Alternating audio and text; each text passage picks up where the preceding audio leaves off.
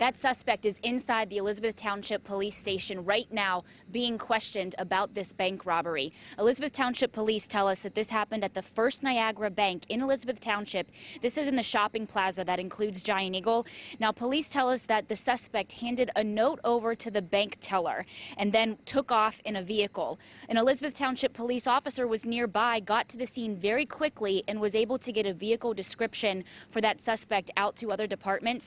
So a McKeesport officer spotted the vehicle not far down the road, just 6 miles, near the area of Tilly's Restaurant, and that's where the suspect was taken into custody. Again, he is inside being questioned by Elizabeth Township Police and also the FBI and county. They are all involved in this investigation. Reporting in Elizabeth Township tonight, I'm Kelly Brennan, Pittsburgh's Action News 4.